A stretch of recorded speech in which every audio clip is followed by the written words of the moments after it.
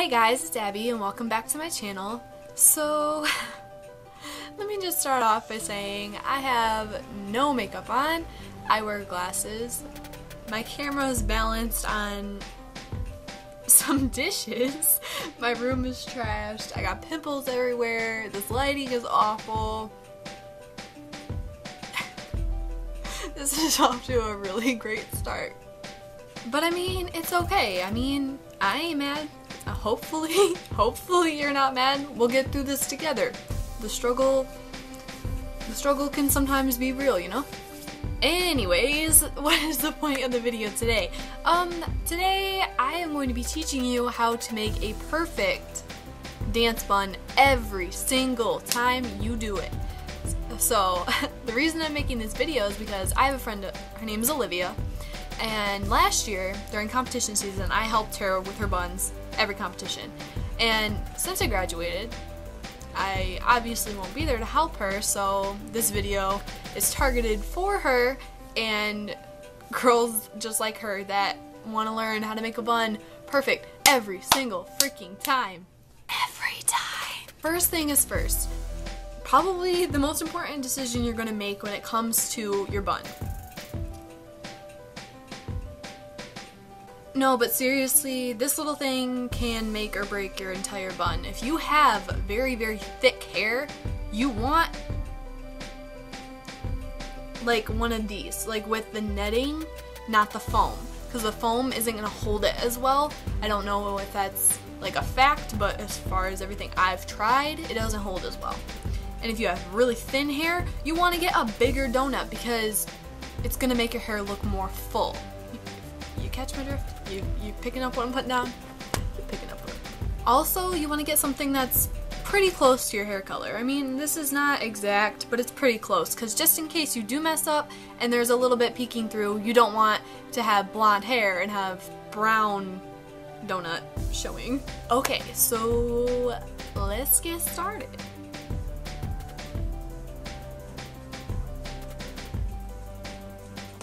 Okay, so the first thing you want to do is just gather your hair in a ponytail. Most people would say brush it first, but honestly, with this method, it is up to you. If you want to leave it a knotted mess, go ahead.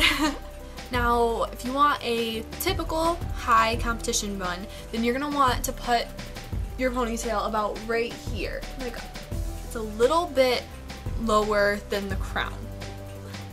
Elastic. I suggest keeping them on your wrist because it just makes it easier to access them. 3 times, good measure.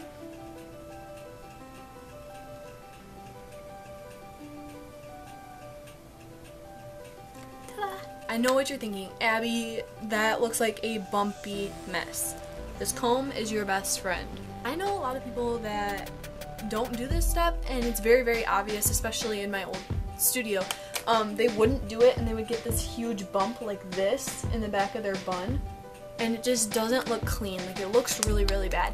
And a girl on my old pom team, her name is Allie, and she used to talk about how doing this made her feel like a coconut head. And you're gonna feel like a coconut head, and that's okay. Like, just slick it back as far as you can. Before you even think about this, like, put this aside. You have to deal with your ponytail first. Your ponytail, if you don't have a good foundation, you're not gonna have a good bun. Simple as that. So what you're gonna do is you're gonna take your hairspray. I prefer this. It smells really good. It's really cheap. I love it. I just get it at Walmart. But you just spray, and then all you're gonna do, you're gonna take this and brush it all the way back to your ponytail. And you're gonna get these really ugly bumps, but that's okay. Do it all the way around your entire head. Next thing that's really important, I actually have to take my glasses off to do because a lot of people forget about this hair and it's really important. So this, you have to make sure you spray it. So just get close to your head and spray, and then just wipe it up. It'll be clean.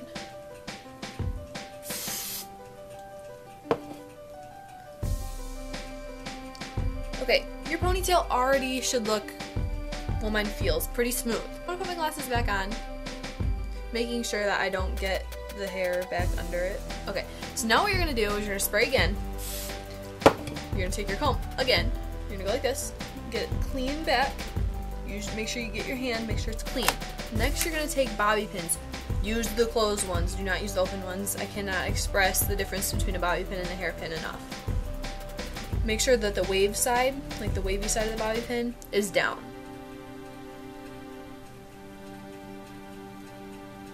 And that's gonna secure that piece of hair. So you're gonna do that all the way around your entire head.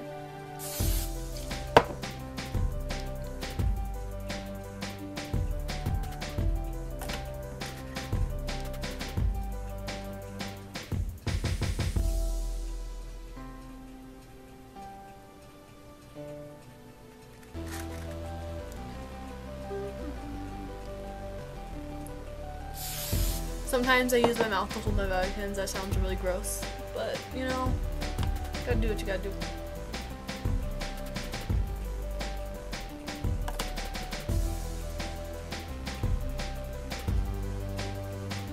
Again, the back thing, that's what's gonna help get rid of that ugly bump thing, is this step right here. Spray, comb, and bobby pin the huge bump as close to your ponytail as you possibly can.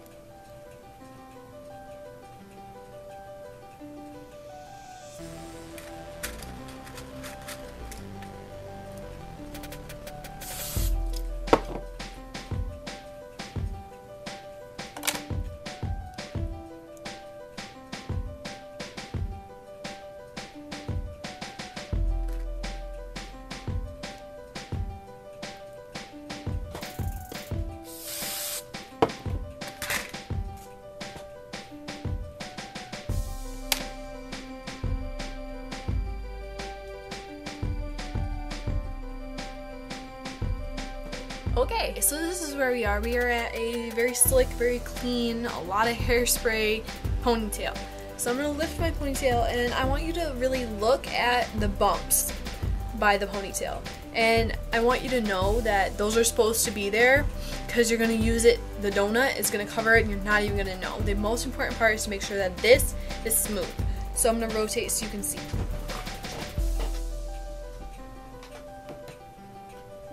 Now we're to the actual bun, which is my favorite part. So what you're going to do is you're going to take your little donut, there's a hole, just put your fingers through it, and you're going to put it, your ponytail, right through the donut.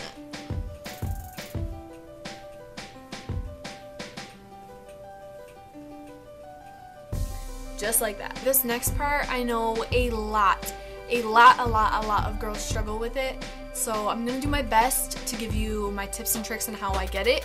So what you're going to do is you're going to evenly disperse your hair around your donut. Just feel it. Feel where the hair is and feel where there needs to be more. Just cover it and feel it.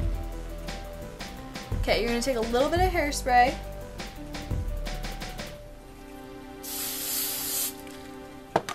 And just comb it down.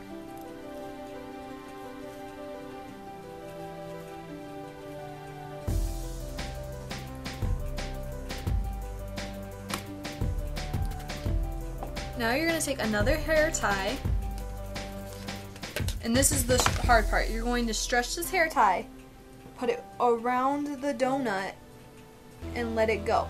Notice how there's not any bumps. Sometimes girls do it and they'll get like things like this and they'll leave it, which is not a good idea. If you ever feel that, do not leave it.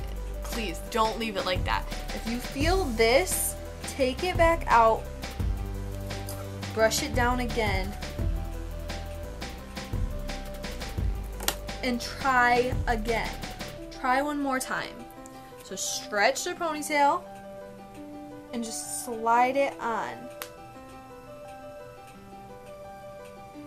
Make sure it's tucked on all sides. Just slide it on. Part it. Then you got this awkward little midway hairstyle thing going on. This next part, you're going to need elastics. Now, if you have blonde hair, I suggest using white or clear, but sometimes you don't have white or clear and black works just fine. So what you're going to do is you're going to separate all of your hair into two sections. So you have these two sections like this. Okay, so what you're gonna do, I'm gonna start on this side, and you're going to part it in half. Then all you're gonna do is hairspray this section and braid it. Just a regular 3-strand braid.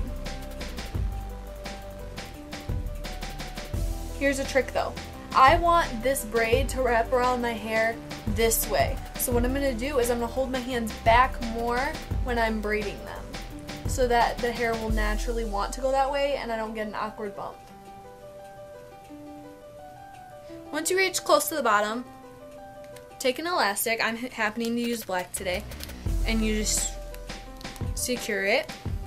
And then since we braided it with our hands going back this way, you're going to wrap the braid that way, and you see how like there's not a bump right here because it's not fighting you. Sometimes it will fight you. I know that sounds kind of weird for your hair to fight you, but you know, it's okay. Now you're going to take bobby pins, and you want to go, see the elastic, put your fingers, so you have 3 fingers, and that's where you're going to put your first bobby pin.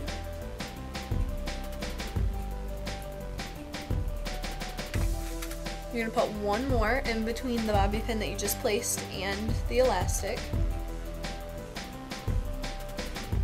And okay, sometimes when you push in your bobby pins, they come right back out. That just means that you need to move it, if that makes sense. So go down and see, it didn't pop out this time. You're going to do one more on the other side of the elastic. You have this little piece that sticks up, but you're going to want to get that in a minute. So we're going to do the same thing with this piece of hair, except for when we braid it, we're going to hold our hands more forward. That way this braid will want to wrap the other way.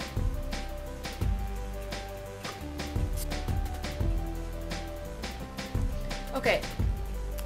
Trick for my girls that have really, really thick hair, Olivia, you're going to want to do more than just 4 braids.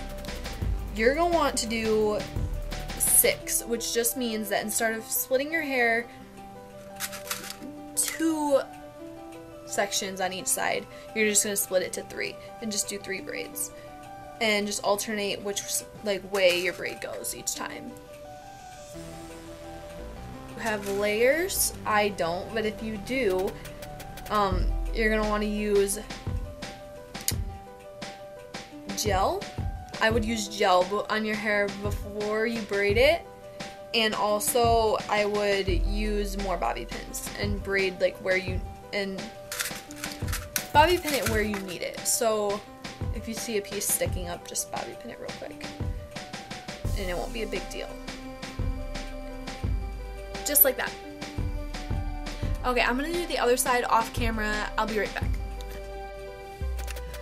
Okay, I'm back. But that's all I have for you today. Hopefully this helped you a little bit. I would just like to remind you that I didn't have a mirror for over half of it. I just finished the second side in the mirror, but anyway, for over half of it I didn't have a mirror. I did not brush my hair before. I left it super curly and like crazy, and it still worked. Like, this is still pretty clean. So basically, whatever is going on with your hair, this method is bulletproof. You should be able to get a pretty decent looking bun. It's not 100% perfect, but it's pretty darn close, especially with all those things going on. And I'm just gonna rotate so you can see how it all looks. Okay, so here.